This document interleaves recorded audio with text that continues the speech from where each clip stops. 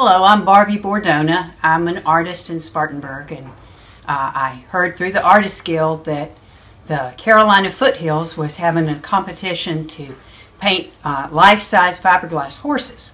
And I'd never done that, and I submitted 3 designs, and they were accepted.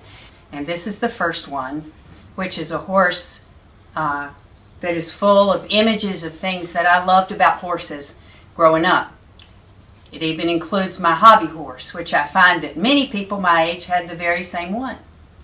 Our Carolina Foothills is going to have a horse crawl next summer and spring where merchants can have these horses outside of their places of business, and people can come and see the whole group of about 30 horses.